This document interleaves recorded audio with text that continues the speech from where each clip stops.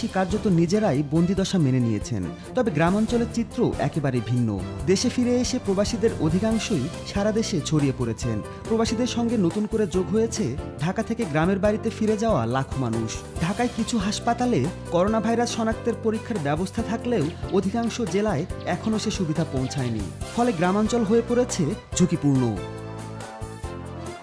চিকিৎসকরা বলছেন, বিদেশ এবং ঢাকা থেকে যারা গ্রামে গেছেন তাদের মধ্যে কে করোনা ভাইরাস বহন করছেন কেউ জানে না। এমন পরিস্থিতিতে যে কোনো সময় যে কেউ আক্রান্ত হওয়ার আশঙ্কা থেকে যায়। কমিউনিটিতে যদি সীমিত আকারেও যদি গণসংক্রমণ হয় তাহলে আমাদের দেশে এই ন্যাচারাল ডিজাস্টারটা বেশি হবে। ঢাকাসহ বিভিন্ন শহর থেকে বরিশালে গ্রামের বাড়িতেও ফিরেছেন অনেকে।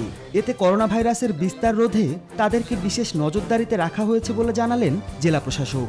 যিনি ঢাকা থেকে আসছেন তিনি কিন্তু স্থানীয় লোকের সাথে মিশে গেছেন, ফলে এখন সবাইকে আসলে নিজ গৃহে অবস্থান করতে হবে। তবে ঢাকা থেকে যারা নতুন করে এসেছেন তাদের প্রতি আমরা বিশেষ গুরুত্ব দিয়ে কিন্তু আমরা প্রয়োজনীয় পদক্ষেপ গ্রহণ করেছি।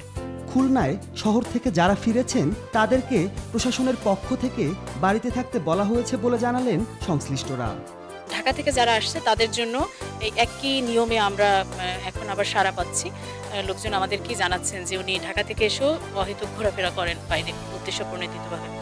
তো আমরা এই বিষয়গুলো থানার সাথে সাথে আমি থানার আইসি সাহেবের মাধ্যমে, মেম্বার সাহেবের মাধ্যমে, গ্রাম পুলিশের মাধ্যমে তাদেরকে নিরাপদ স্থানে অবস্থান করার জন্য অনুরোধ জানাই। এছাড়া জনগণকে সতর্ক করতে প্রবাসীদের বাড়িতে লাল পতাকা টাঙিয়ে দিয়েছে জেলা।